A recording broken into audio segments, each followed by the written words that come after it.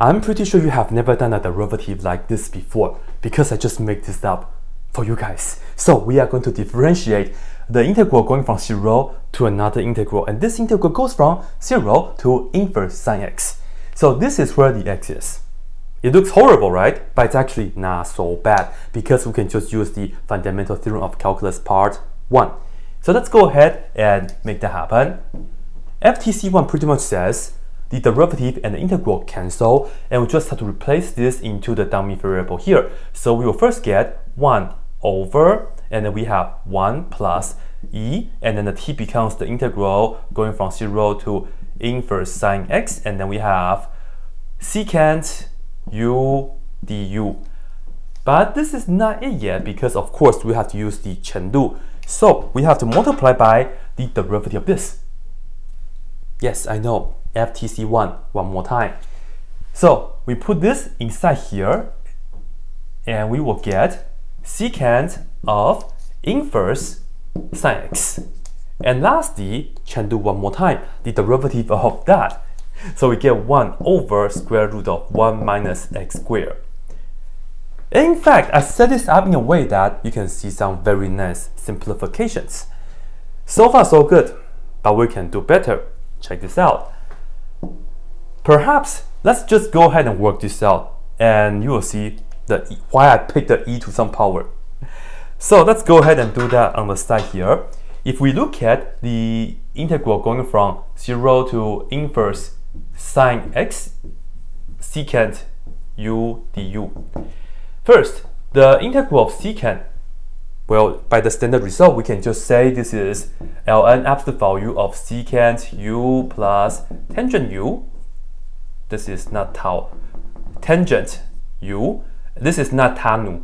This is tangent u. And then we have to plug in, right? So plug in 0 and then plug in inverse sine x. So let's go ahead and do that. We will get ln absolute value secant of inverse sine x, and then we add, this is tangent of inverse sine x, and then absolute value. Why did I pick 0? Of course, it's because it's easy. We will have to subtract, plug in 0, secant 0 is 1, tangent 0 is 0, 0 plus 1 is 1, ln 1 is 0. So this is all we need. And the truth is, you see that we have this and that. It's the original trig function composed with an inverse trig function. We can actually write it as an algebraic expression. And the way that we can do that is to use the triangle method. So I will just put it down right here for you guys real quick. Yeah, let me do it like this. So the triangle method says, take a look at the inverse sine x. And we can call this to be an angle, let's say theta.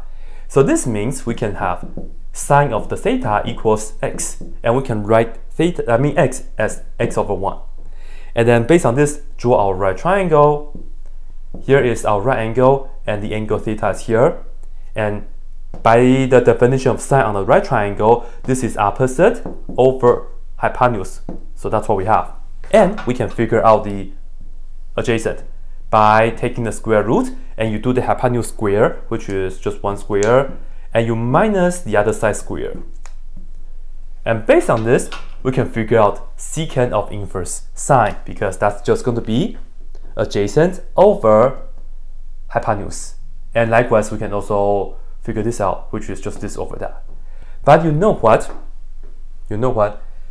This is ln, right? We are going to put this right here, and then we have e to the ln. So e and ln cancel.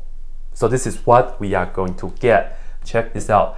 We still have the 1 over, we have the 1 in the front, and then we are going to add e and ln cancel, and this guy is just going to be this over that. So we will have square root of 1 minus x squared, and then we are going to add tangent of that, which is just this over that. So we have x over square root of 1 minus x squared. So that's actually the first part, which I think is very nice.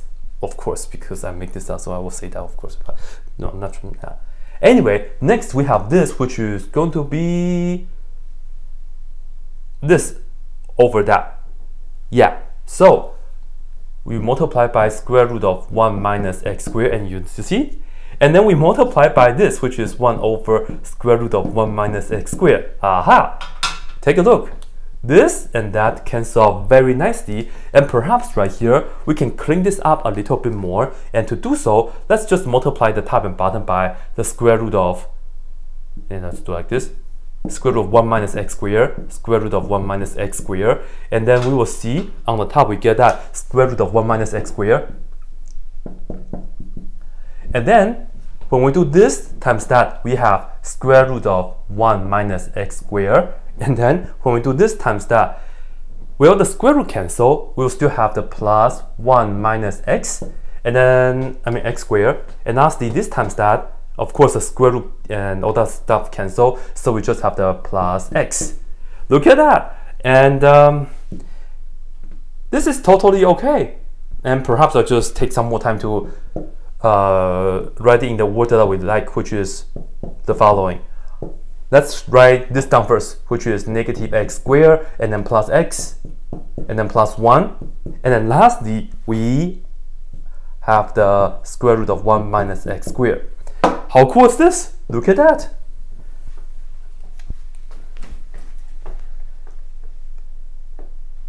Yeah. Yeah.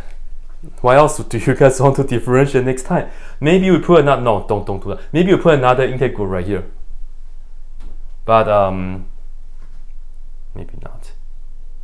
I think this is pretty good. It took me a while to actually come up with this question, and the simplification was actually pretty nice. Yeah. Alright, anyway, hopefully you guys all liked it. If you have any ideas for what we need to differentiate next, just let me know. Any suggestions, any idea, any crazy problems. Yeah. That's it.